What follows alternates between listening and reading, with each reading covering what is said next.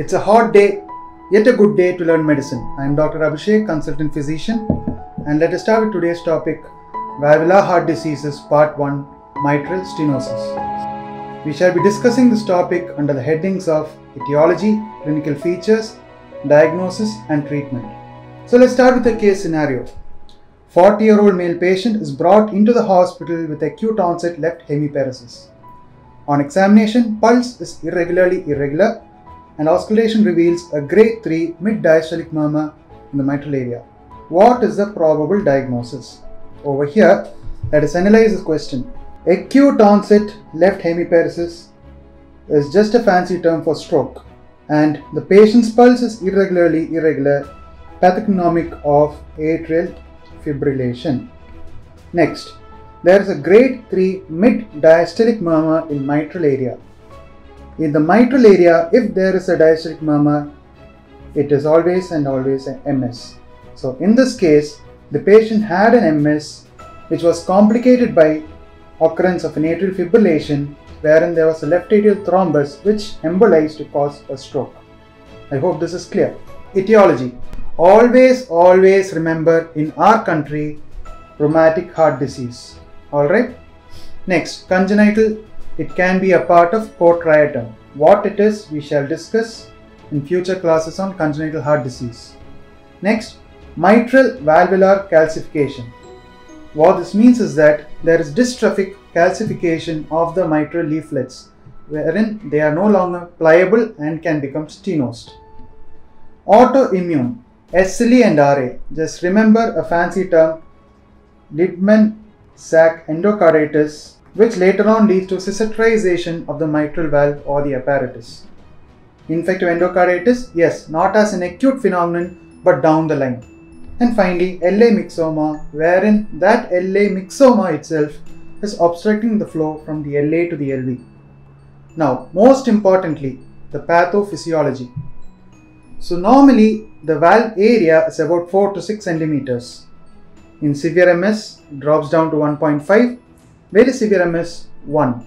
So you can see that from the LA to the LV, the gateway is closing slowly, wherein you get severe and very severe. Now, whenever we tell of mitral valve, it should be as a mitral valve apparatus.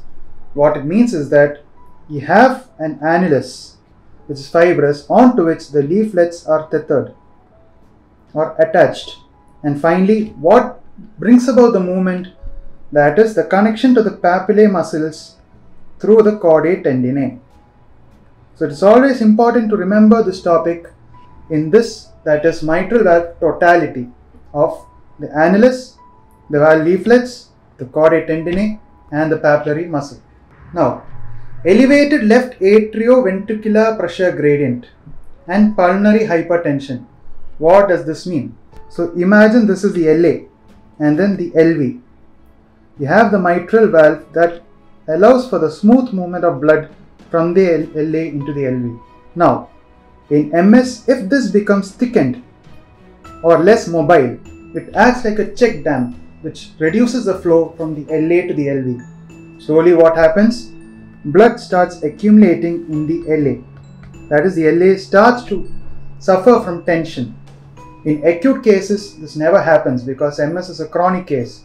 So as part of the accommodation, to relieve that pressure from the LA, some blood is retained or there is a backflow into the pulmonary venous system. From the pulmonary venous system, there is again congestion leading to extravasation into the interstitium and the alveoli. Alright, the lungs are supposed to be dry. Now there is fluid increasing in the lungs, which is never a good sign. So what does a poor heart do? From the RV, we know that blood reaches the lungs. So over there, they try to limit the amount of blood that is reaching the lungs. It is a protective mechanism, and that is why it is called a second stenosis. That is, pulmonary arterial hypertension is a secondary stenosis, and it is a compensatory mechanism in response to the pulmonary venous congestion. So I hope that is clear. LV cannot receive the blood because of the stenosis. LA dilates, pressure increases. To relieve the pressure, blood is retained in the pulmonary venous system, so the lungs are now becoming wet. It is never good. So from the RV, the amount of blood is being limited by pulmonary arterial hypertension, wherein the pulmonary artery undergoes organization, becomes thickened so that it prevents the blood. Alright. Now finally, reduced cardiac output. How is this happening? Again, we have the LA and the LV. From the LV, you have the effective cardiac output. But since the amount of blood entering the LV is less, there is not enough blood volume in the LV to result in an effective cardiac output. That is why most of these patients are always tired and fatigued because of the reduced cardiac output. Alright. Now, the terminal events in a patient of MS. LA, there is dilatation. There is stasis of blood in the interior of the chamber, which can result in an LA thrombus. This is further worsened by the fact that when the LA is stretched, there is a chance for triggering atrial fibrillation. This is because of a prolonged diastolic tension on the LA. So AF leads to LA thrombus.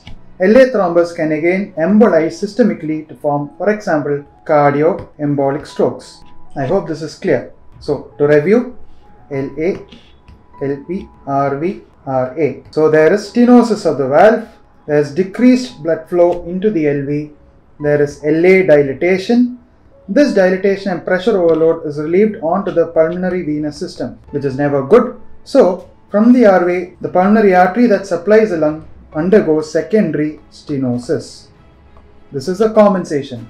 Now, after a point, the distended LV is under so much stress that there is triggering of diastolic failure and atrial fibrillation. Once atrial fibrillation is developed, there is an LA thrombus within the interiors of the LA, which may be embolized to form complications of cardioembolic stroke.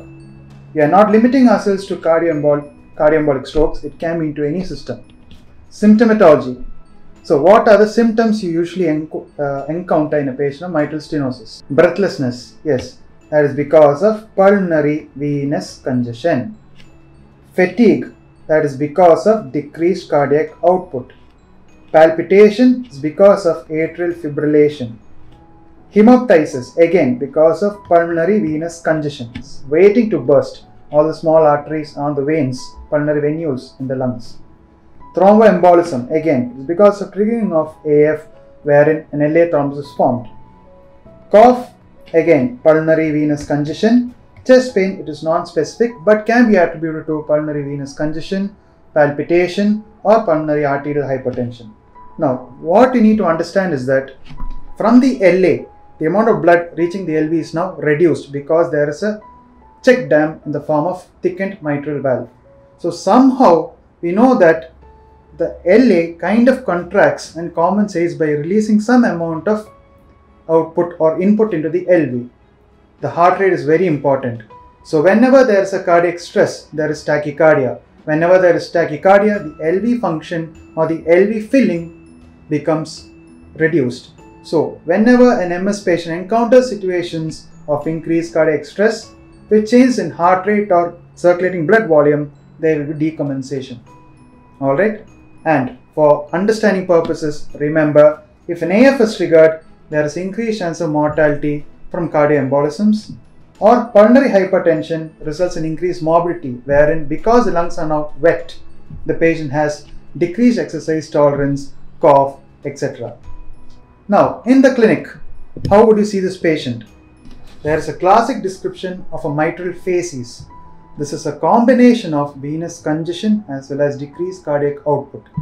So, along the lips and the nose, patient might be having some pallor, but along the malar areas, patient may appear flushed. This is the malar phasis. Alright, how do you differentiate from the lupus? In SLE2, you have malar rashes, but the midline is never affected. Now, A wave. What is the A wave in the JVP? It indicates the atrial contraction.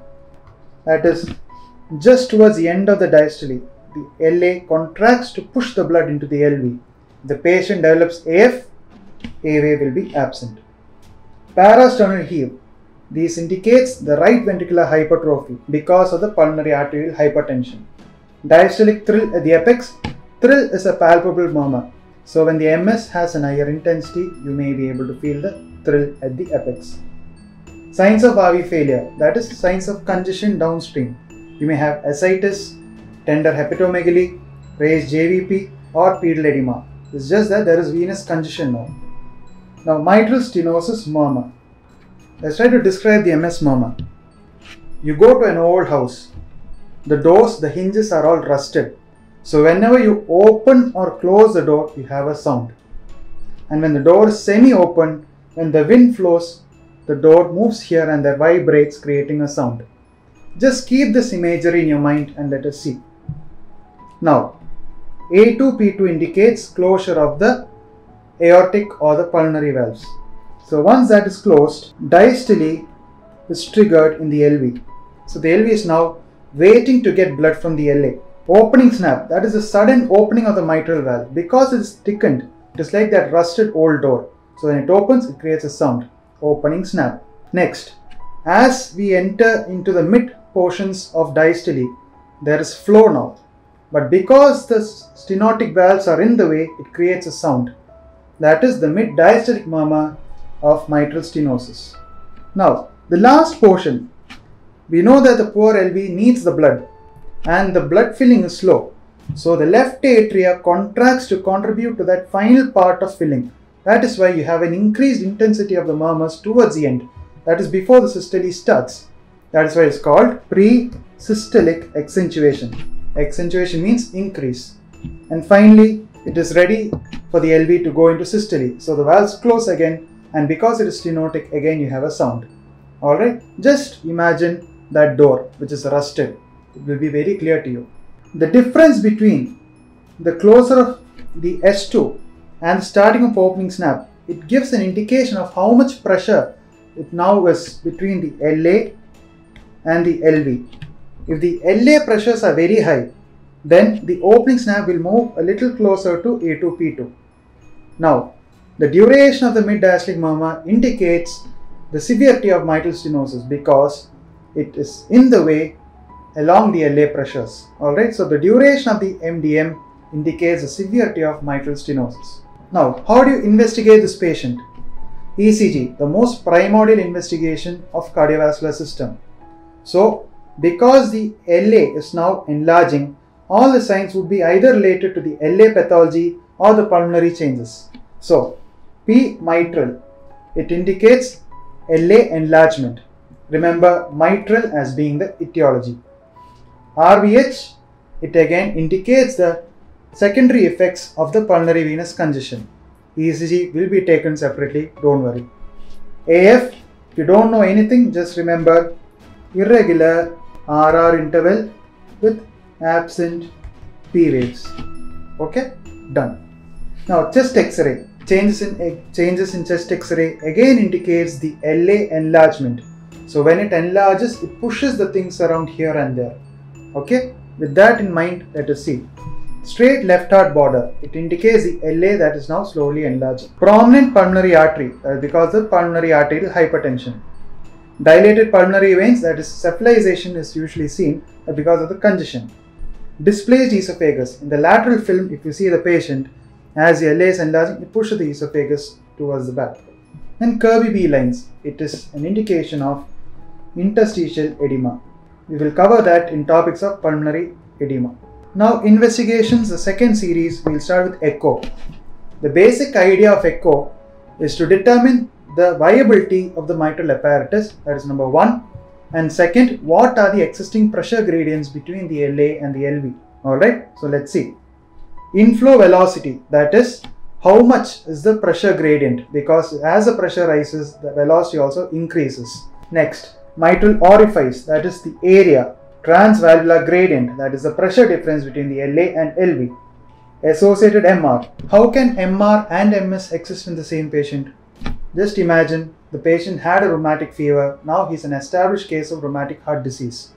So the mitral valve initially becomes thickened. Next, as the process worsens, probably the chordae tendineae becomes even more stenosed. So if a valve was like this, because of the chordae tendineae damage, it now starts to open up a bit, and there are features of MS and MR. Alright, a valve which was stenosed slowly becomes a regurgitant murmur. I hope that is clear. Finally, distortion of the mitral apparatus, what we have demonstrated. Always remember, mitral annulus, leaflet, chordae tendineae and papillary muscle. Finally, we all know that the transesophageal echo is always better than transthoracic because it gives a better definition of the mitral apparatus. Now, cardiac catheterization, it helps in determining the pulmonary hypertension, as well as it is very important, especially if it's in an elderly patient, 40 plus. You need to know the status of the coronaries, because if the coronaries are compromised, we should treat that first before dealing with the valve. Treatment. Now, the medical aspects of treatment are all focused upon maintaining a sinus rhythm wherever possible and preventing an LA thrombus from being formed. So, rhythm or rate control are indirectly referring to treatment of atrial fibrillation. We could use digoxin, a beta blocker, or amiodarone. We shall discuss all this in later chapters on atrial fibrillation. Just remember, control AF. Next, anticoagulation. That is, especially if there is a risk of an LA thrombus. Alright, as per Harrison's, the only drug now is warfarin, but people do use ebixivan and rivaroxaban. Alright, I hope this is clear. Control the AF and prevent a thrombosis. Next, if the patient is acutely in pulmonary edema, you could use drugs like diuretics, but that is not relevant to our topic per se.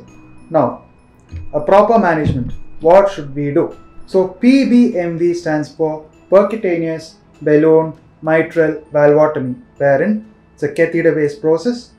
When the valve is stenosed, you just open it up. Alright, so there is flow now. And mitral valve replacement is replacement of the valve. Now, what are some factors that you should consider while deciding the treatment modality? Number one, is there a thrombus? Imagine there's an LA thrombus. I go and open up the valve. The will embolize. So, never do that. Leaflet pliability. The leaflets are very stiff. There is no point in opening them up. It is useless. Subvalvular apparatus. Again, we know that the motion depends upon the integrity of the mitral apparatus as a whole. So, if it is damaged in any parts, better to go for a replacement. And finally, the surgical risk. The patient is having very bad fitness or is unfit for surgery. Go for some minimally invasive procedures. I hope this is clear. So now let's recap. Under etiology, always remember RVH or RHD. I'm very sorry, RHD. Murmur. What is the murmur or the components? It has a loud S1, mid-diastolic murmur with a pre-systolic accentuation along with an opening snap. Complications, remember two cardinal important complications: pulmonary hypertension and atrial fibrillation. Medical treatment is regarding AF control and then to prevent the LA thrombus formation. Surgical refers to either percutaneous balloon mitral valvotomy or mitral valve replacement. Alright, so the references for this discussion were from Davidson's Principles and Practice of Medicine and Harrison's Principles of Internal Medicine. MCQs. MCQ 1. Digitalis is used in mitral stenosis when the patient develops digitalis, otherwise digoxin. A. Atrial fibrillation. B. Right ventricular failure. C. Acute pulmonary edema. Or D. Myocarditis. Straightforward question. Atrial fibrillation. MCQ 2. In mitral stenosis, the double atrial shadow is due to enlargement of. What enlarges in MS? LA. Over. MCQ 3. Severity of mitral stenosis is best identified by A. Loud S1, B. Loud opening snap, C. Duration of the mid-diastolic murmur, and D. Intensity of the mid-diastolic murmur. The answer here is duration of mid-diastolic murmur, which we have already discussed. Now, loud S1, loud opening snap, all these, they tend to disappear as the calcification or the disease worsens, or if there is an associated MR. Alright, done. MCQ 4. Which among the following is the procedure of choice in a young patient with mitral stenosis? The main point here is young. So we assume that the pulmonary leaflets or the mitral leaflets are intact or mobile. Now let's see the options. Mitral valve replacement, surgical valvotomy, surgical valvuloplasty, and percutaneous balloon mitral valvotomy. Here the answer is D. MCQ 5. All are causes of hemoptysis in a mitral stenosis except A. Pulmonary venous hypertension, B. Pulmonary arterial hypertension, C. Pulmonary edema, or D. Resolving pneumonitis. We have discussed this. The answer is pulmonary arterial hypertension, which is regarded as a secondary stenosis and is protective against hemoptysis. Pulmonary venous hypertension leads to pulmonary venous congestion. Yes. Pulmonary edema, whenever the heart fails, it becomes frank edema. And D. Resolving pneumonitis. These patients tend to have on and off episodes of pneumonitis because lungs are now wet because of interstitial edema. MCQ 6. Features of mitral stenosis on chest X-ray are all except A. Splaying of carinal angle, B. Lifting of left main bronchus, C. Lower lobe prominence of veins, and D. Double contour of the right border. As the LA enlarges, it pushes things up to the side, to the right. So, splaying of carinal angle, LA enlarges. So, it pushes the carinal angle. Lifting of the left main bronchus, it lifts the left main bronchus as it enlarges. D. Double contour of the right border. You have the right atrium, the left atrium is now slowly pushing its way. So again there is a double contour or the double atrial shadow. Lower lobe prominence of veins never occurs, usually the upper lobes because of the venous congestion. The answer here is C. Docemy.